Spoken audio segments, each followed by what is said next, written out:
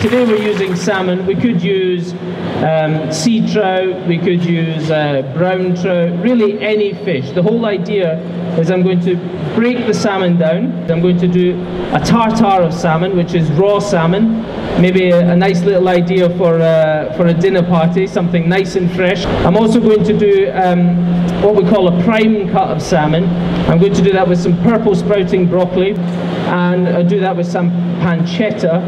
And then I thought I was going to show you how to make a nice salmon stock, so you can tuck the salmon stock away in the freezer, or you can make a soup. This is an excellent way from using the whole fish, and obviously using salmon, a great time of year, purple sprouting broccoli, right back up into season. We need to be aware of these things when we're cooking at home, to always be buying in season. And let's have a wee look in Scotland as well and see if it's Scottish, if it's in season. It's actually a lot less expensive if it's in season. So have a wee look at the label, if there's a wee Scottish or a British flag on it, and that'll help you along the way. Exactly.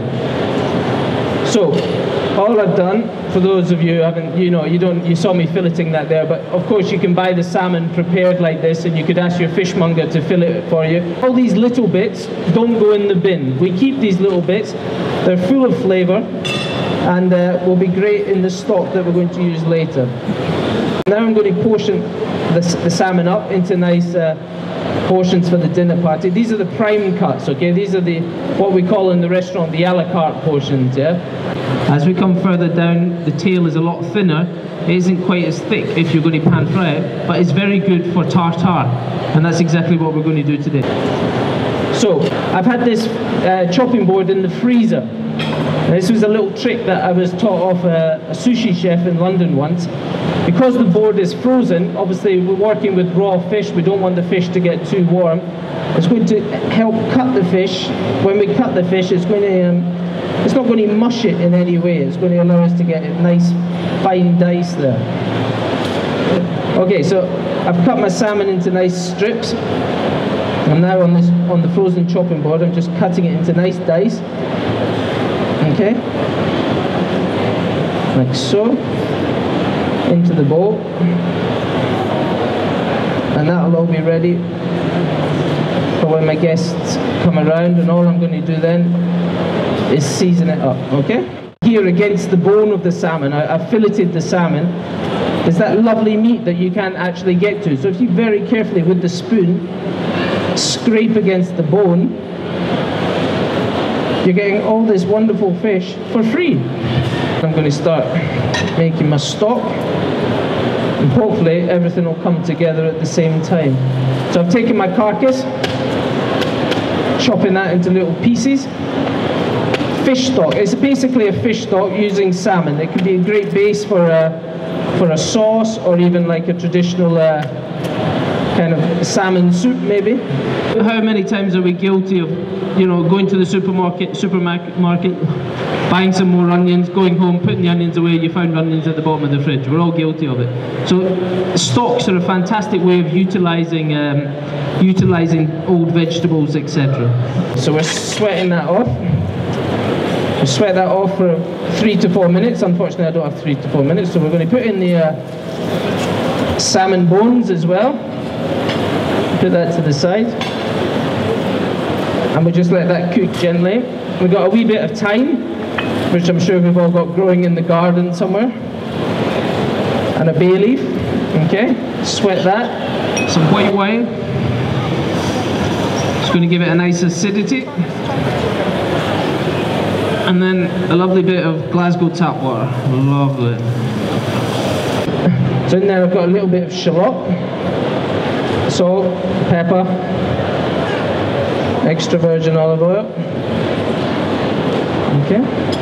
We've got a few chives as well. But I'm putting chives in today, but you could put dill, you could put basil if you really wanted, or even from the tops of the fennel. I don't know if you know, as a fennel grows, you've got these lovely little flowers that come out the top. Instead of throwing them away, keep them, chop them up, and put them in your tartare or in your stock there. This would be perfect to do in advance, and would allow you to, as soon as your guests arrive, you're not flapping around cutting salmon for tartare. Instead, you're sitting down, having a nice glass of champagne and enjoying the evening as well. So in there I've got a little bit of lemon rind, a bit of lemon juice as well now. I put lemon juice in there, but you could put like a mild vinegar, like a rice wine vinegar, or a very little bit of soy sauce or something like that. So today with the vegetables for my other part of the dish, I'm going to use purple sprouting. Again, it's a Scottish vegetable. It's right in season just now, so everyone should be eating it. If you go to the supermarkets or anywhere, make sure you look on the packets. You see the little British sign. That means that it's grown in Britain, and we're keeping it local, which is exactly what we're all about here today. Okay, so just taking that off slightly. Okay, and then we've got some boiling water. Always make sure that your water is nicely salted. Okay, so I've got my lovely prime cut of salmon. Just going to sear the top slightly, and I'm starting it skin side down, and that's going to get lovely and crispy. A nice bit of salt on there, cracked pepper, and by cooking it skin side down, that's going to let all the natural oil of the salmon will come out, and it's going to get lovely and crispy. Okay, so now I'm going to take my lovely purple sprouting, strain it a little bit. I love this when vegetables are just cooked and then you eat them. I hate it when you go to a restaurant and the vegetables have been cooked for 2 or 3 days in advance and they've got that horrible fridgy flavour to it. I love fresh vegetables. I'm just going to drain off the excess water, because what I'm going to do is I'm going to finish it off, the sprouting, in the same pan as the salmon, and with that I'm going to add a little bit of pancetta as well. So the idea with that is the natural oils that are coming out of the salmon are in the pan already. I'm now going to add the purple sprouting, and then a few slices of pancetta as well. So all those flavours will come together, and we'll have the makings of a great dish. I've cut my apple, and all I've done is cut it into little slices, and then I'm cutting it into little dice. Little dice the same size roughly as the salmon, and I think that's important as well, because then natural textures of the dish when you eat it is going to eat very well. And very simply, that's going in the middle of the plate. This is the Tom Kitchen home version. Obviously in the restaurant we do the kind of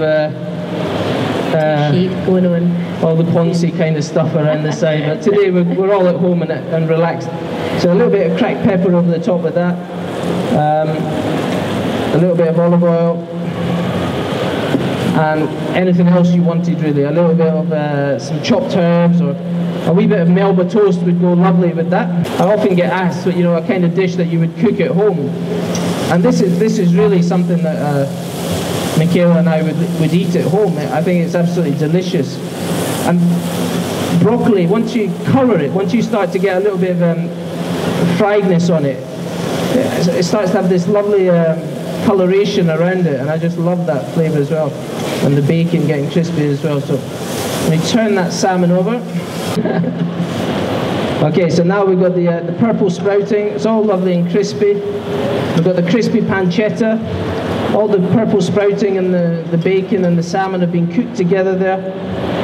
We had a whole salmon. It could have been a trout. It could have been a mackerel. It doesn't matter. The whole point I'm trying to get across here is you can use fish in different ways, or meat.